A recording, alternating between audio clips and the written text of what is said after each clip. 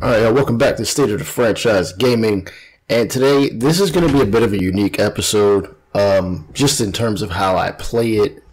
I will basically be controlling I'm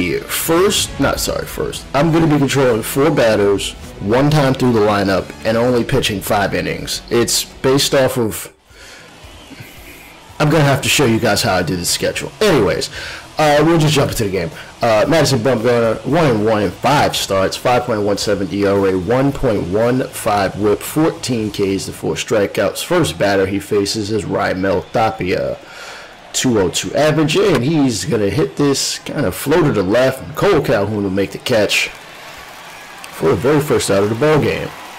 Starting lineup for the Rockies, Tapia, Hampson, Blackman, Story batting cleanup, Crone, Elias Diaz, Chris Owings, Eloise, Montero, and the pitcher John Gray. Garrett Hampson batting 167. The speedster pops it up right in front of first base. And the catch is going to be made easily by Christian Walker, one of the candidates for April Player of the Month. Next up, Charlie Blackman, 5 home runs, 6 RBIs, so he's not really driving in any runs any other way outside of the long ball, but he's still a dangerous threat at this point. Still in his career, hit the left field liner right at Calhoun for the third out, his second out of the inning.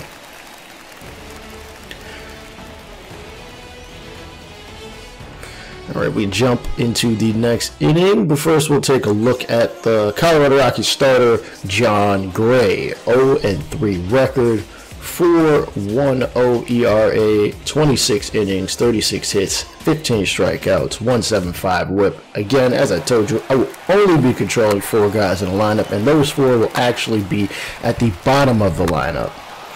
I will only pitch for 5 innings. It's part of... Again, I'm going to have to explain. It's what I consider a limiter episode, where I only, either hit and pitch a certain amount of times within a game, and it's a little bit of a kind of a line drive to right. I know I sound a little out of it, but anyway, here is the starting lineup for the Diamondbacks. Kelly, Walker, Escobar, and LaCastro are the normals. Rojas is at third. Calhoun is in left. Pavin Smith in right, and Ketel Marte in center. Here's Elias Diaz, the steal from Story, the throw not in time. He picks up a stolen base. Trevor Story, kind of with a complete package type player, which could explain why the team is probably going to trade him. Right. Diaz with an 0-2 count. Bumgarner, it's a chopper to second. Escobar scoops and fires to first. Story to third. 2 outs.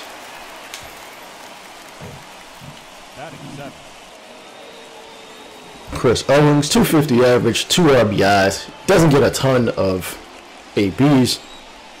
And Cabrera, come on, you gotta at least reach out for that. It's hit down the line in third. Calhoun fires in the second. It is not going to be in time.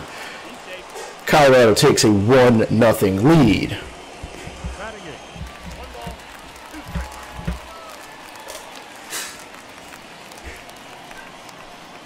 And this ball is hit to right field. It is going to be caught by Pavin Smith for the final out of the inning. Colorado takes a 1-0 lead off of a Chris Owings double down the line. Don't get your beard dirty, bro. Alright, we'll continue this on. Ketel Marte at the plate.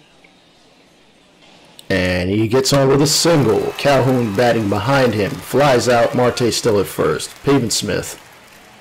Again, I will bat with 4 batters in the lineup. It'll happen to be the last 4 in this, just because I want to bat with Bumgarner. There's a fly out to center. 2 outs. Tapia making the catch. Batting 7, the third baseman, Josh Rojas not getting, again, another guy who's not getting a ton of ABs, but this team does have a lot of versatile players. A lot of guys who can play multiple positions. In fact, Christian Walker normally is a right fielder, but I have him at first. Pavin Smith also plays first and right field. Fly ball to the left. It is going to be an out. Chris Owings making the catch to end the inning. You know, I like the fact that we have guys that are versatile, but they're like nobody's great at any one thing. Fly ball to left, second out of the inning. Bumgarner's pitching well despite giving up a run, which, you know, is really all we ask for. You know, keep it close, keep it close. Hopefully the offense can come through. I did experiment a bit with playing with classic pitching, and wow, Calhoun has gotten like 5 or 6 outs this game. Maybe it's coinkydink, maybe it's not. Nice reach and grab there, backhand at that.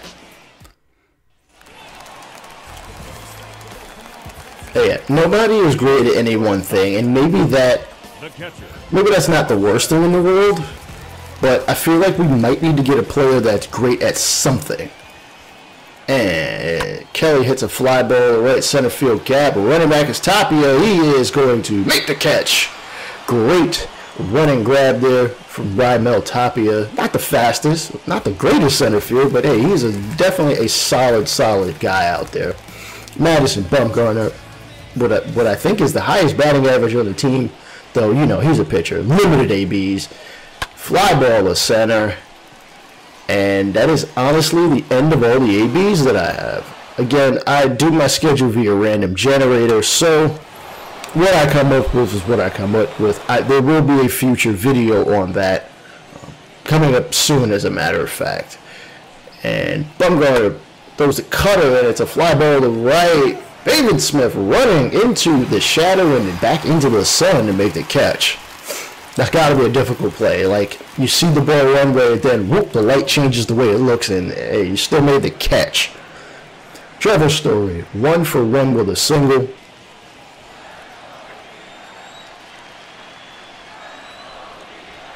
Curveball in the dirt, not a chance. CJ Crone on next, or in the batter's box next. Trevor Story, who's already stolen a base, and he is taking off yet again. The fire to Kelly. Kelly cannot throw him out yet again. That is his second stolen base of the ball game. He is definitely controlling the game with his bat and his legs. He is safe on the pickoff attempt at second. CJ Crone, former LA Angel, acquired for only $1 million, hits kind of a pop-up into the right field. It gets down. Pavin Smith fires, and he does not have the arm strength. Colorado takes a 2-0 lead here in the fourth. Up next for Colorado, the catcher. Here's Elias Diaz, 1-1 count, runner at first, and it's a pop-up in the infield, bounces in front of Bumgarner, can't tag, can't throw to second. I get what you were thinking, man, but come on. At least get the out at first. We could have gotten out of this one. All right. In what is basically our fourth out, 2-0 count. Chris Owings at the plate. Bumgarner. Oh, this ball skips right past Cabrera, rounding third. Fire to second. Nobody there. 3-0 Colorado. Pitching is not really doing what we needed to do. Defense is kind of playing lackadaisical, especially in the infield. Come on, guys. Eloise Montero strikes out on the high outside fastball.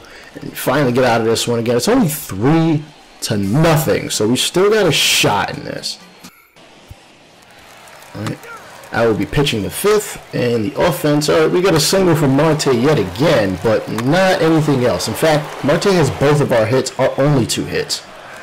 The pitcher, John Gray, up at the plate, and he strikes out of a swooping curveball high in the zone for Bumgarner's third strikeout. Raimel Tapia 0 for 2. Leadoff hitter grounds it right back up the middle past the diving LeCastro in the center. Rockies have yet another base runner, and the speedy Garrett Hampson is batting right behind him, and Bumgarner's falling behind 2-0. I will admit, as stated, was playing classic pitching. Oh, come on, you got to turn at least one. What the hell are we doing out here? Like, defensively, we're like a top 5 team. Like, this is at least fielding percentage-wise. Come on. Charlie Blackmon at the plate, and he hits this to center. Marte, oh, he hits off the ground, throwing to third. and it is in time due to hesitation, base running. A lucky throw, I gotta admit. CJ Crone on deck. Trevor Story at the plate. 3-1 count. He's expecting something over the plate. Blast one to left center field gap. Running back is Marte, and he's actually going to make the catch. And with that, that is the last of me playing gameplay-wise. Tim Castro, shortstop, infielder. He plays some outfield, too. He had 7 multi-hit games in the month of April and is tied for first in stolen bases in the National League. Next up, we've got Christian Walker, who leads the team in RBIs with 14, is tied for first with home runs with 4, including guys like Carson Kelly and David Peralta, has a 12% walk percentage, and is batting .345 with runners in scoring position. Next up, the aforementioned David Peralta. His slash line consists of .302 in a batting average, .337 on base percentage, .479 slugging, and is 5th in the National League in doubles with 9.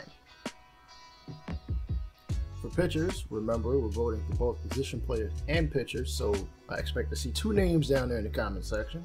We've got Ryan Buchter, relief pitcher, 2-1, which actually leads the team in wins. Tied with like 1 or 2 other people, a 1.46 ERA in 13 appearances. Stephon Crichton, he is tied for 2nd in the National League in saves with 9. And lastly, Zach Gallen, 5th in the National League in strikeouts and has a 2.43 FIP. Alright, what you just saw were the April players of the month, candidates for both pitcher and position players. Again, you vote by commenting down in the comment section for both a position player and a pitcher, as well as what system you'd like the $25 gift card, either Xbox or PlayStation, which I am giving out during the quote-unquote May 7th Mets game, first game of the Mets series. So, do so below. Anyhow, alright, Chris Owens gets on Elias Diaz the second. John Gray will step up to the plate, though he'll probably be pinch hit for he does not. Bases loaded, and we're able to get out of that one. Tim Castro at the plate, can't get on base. Escobar also can't either, striking out. Fly out by Christian Walker. Alex Young is now on the mound. Garrett Hampson the first. Pickoff attempt no good. Blackman to first, Hampson to third, and Trevor Story at the plate. He walks, bases loaded, no outs, fielder's choice, no runs, scores, strikeout. Wow. Alex Young, gives up a walk for 0. We'll go to John Lopez Elleris. Actually grounds out, another ground out on our side, a fly out. The Arizona offense is just dead. There's nothing to show for it. This is ridiculous. Come on, guys. Another single. The 9th hit of the ball game. Rojas flies out. Kelly grounds out. A single by the relief pitcher who I didn't even expect the bat. And a ground out ends it. That might have been a wasted AB. Strikeout by Story. A solo home run to make it 5-0. A ground out. 10 hits, 5 runs for the Rockies. Oh, pop up, and this is quickly looking like a L. My goodness. Fernandez hit by a pitch. Walker. Marte will actually take a look as we got a runner on first. 2-run pitch is hit to right center field gap, and rounding. Walker will come around to score. Marte hustling to third. He makes it in with a triple, an RBI triple at that. Do we have a comeback on our hands? Let's see.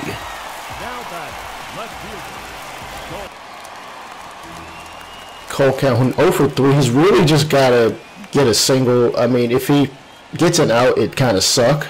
100-mile-an-hour fastball from Julian Fernandez. Got to remember, he's a hard-throwing reliever. Four-seamer clocking in at upwards of 100 and 101 miles an hour. Not the best of control, though. And 99-mile-an-hour fastball, too low for Calhoun's liking. It'll be ball number 1. Again, we've got another game coming up against the Rockies as well as we finish out the series. They took game 1. This is game 2. Fastball, he is just peppering them in there. Not really concerned about any of his other pitches. Which I don't blame him. The Arizona offense hasn't mustered much fight. High fastball. Damn, 101 miles an hour. If he can control that with any kind of... If he can control that any little bit, man, he'd be one of the most dangerous relievers in the league. Still a young dude. And, ooh, slider is ripped down the right field line. Just foul. 91 miles an hour coming out of the hand of Fernandez.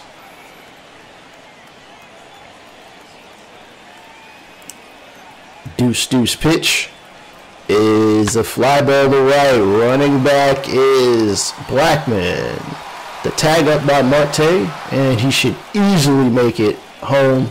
5-2, but there are 2 away. Has the Arizona offense attempted to do something today, but just a little bit too late? We shall see, as the Rockies call on Scott Oberg. 6.75 ERA, 4 strikeouts to 3 walks.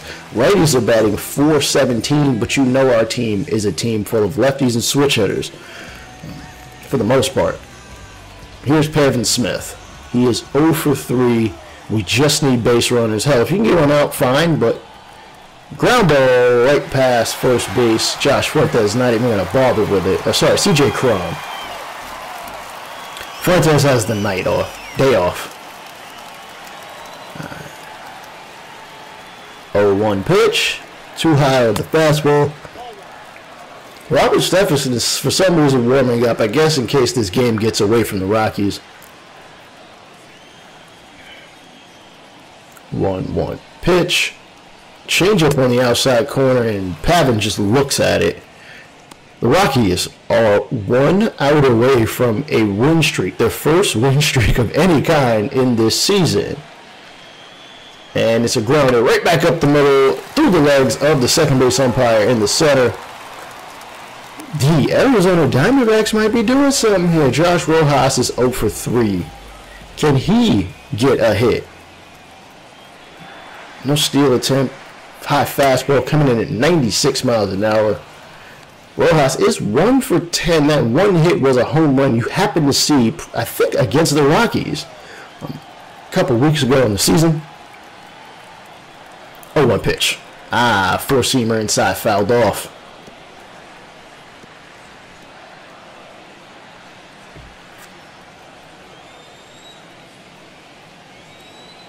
Here's the 0-2 pitch, calling for it high. Strike 3. The Rockies take this one by 3 runs. And Arizona Diamondbacks have lost 2 straight after winning, 6 of the last 10. 7 of the previous 10 before the first 2 games of this series. There is one more game coming up. Not in this episode, but it's all good. Yo, this is Rumble of State of the Franchise Sports. Again, State of the Franchise Gaming and State of the Franchise Sports. But remember, comment below if you want to win that $25 gift card. Peace out.